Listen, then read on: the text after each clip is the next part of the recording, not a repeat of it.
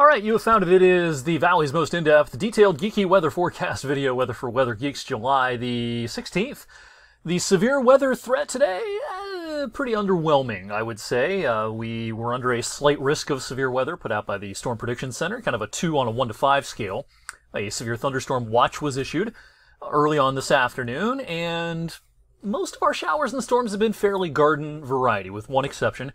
We had a big beefy storm in Mercer County earlier on, but all in all, this was kind of an underwhelming day in our region when it comes to the intensity of thunderstorms. A couple of things happened. We had some clouds and a little bit of rain this morning that probably helped to stabilize the lower atmosphere a little bit. We also had a layer of slightly warmer air aloft that prevented storms from rising too fast, the air parcels from rising too fast, and storms from getting too tall. That was observed on a special weather balloon launch from the Weather Service in Pittsburgh today, where they sampled the midday atmosphere and found a little layer of warmer air at a level of the atmosphere that's critical for a big severe weather day. And also the best upper level support for storms.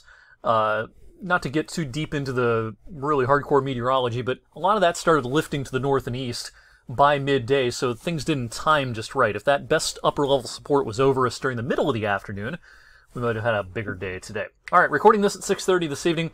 A couple of thunderstorms along the state line, northeastern Trumbull, northwestern Mercer, around Greenville, and a couple of showers here and there elsewhere, but generally no big deal as far as the intensity goes. The big storm that rolled across Mercer County earlier did have a severe thunderstorm warning on it for a while. Big lightning show. Lots of wind with this. I haven't seen any reports of damage from Mercer County. If you have anything to pass along, make sure you let me know on social media. Send us an email, weather@wfmj.com.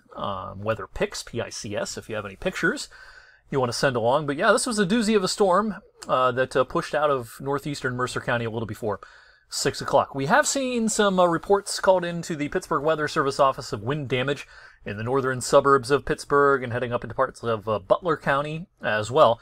Where have the spinners been today? They've been in southwest New York, and I hinted at this some on social media and on my early morning video today that probably the highest tornado risk overall was going to be to our north and east. And yeah, we've seen some rotating storms up here in parts of southwest New York, and just now they discontinued a tornado warning for the Interstate 86 corridor. This is south and west of the Finger Lakes and south of Buffalo. But still a little weak rotation observed up there. The Weather Service has been chopping away at the western edge of the severe thunderstorm watch.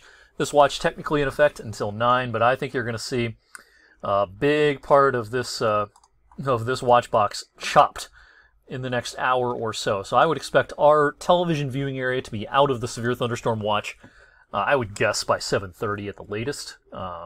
Again, technically runs till 9, but they'll continue chopping away at this because the severe weather risk appears to be diminishing rather quickly and really didn't materialize in a lot of spots. Boy, is it muggy, though.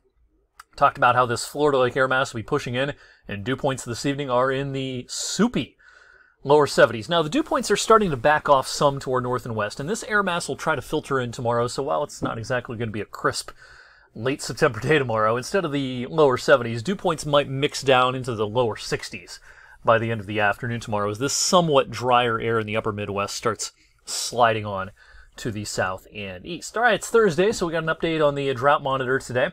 With the recent rains, they did chop some of our region out of the abnormally dry category. Some of the area was left in it.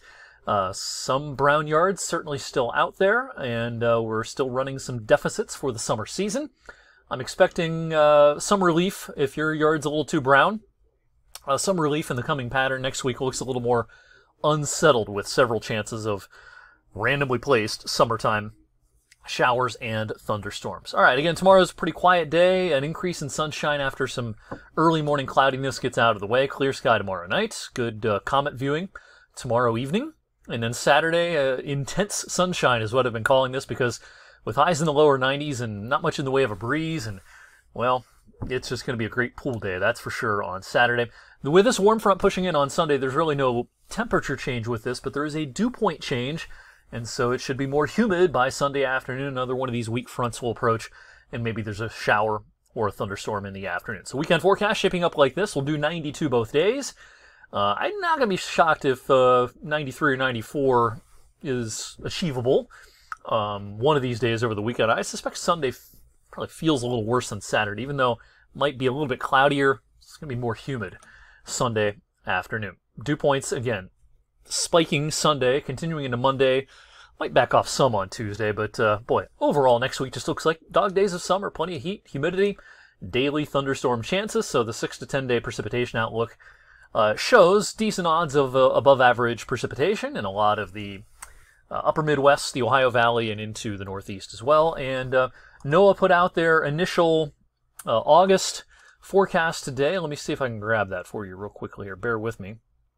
I thought I grabbed it. Yeah, I did grab it. Let me move my recording window up so you can actually see this. Can I do that? Maybe I can't do that. But nonetheless, up in the corner of your screen, you can see that we're in the orange for August. And so their initial August outlook would suggest that, yes, we will be warmer than average, and we should make it 3 for 3 in the meteorological summer months this year as far as temperatures go. All right, thanks for watching Weather for Weather Geeks this evening. Have a great rest of your Thursday night. I'll see you back here on Friday.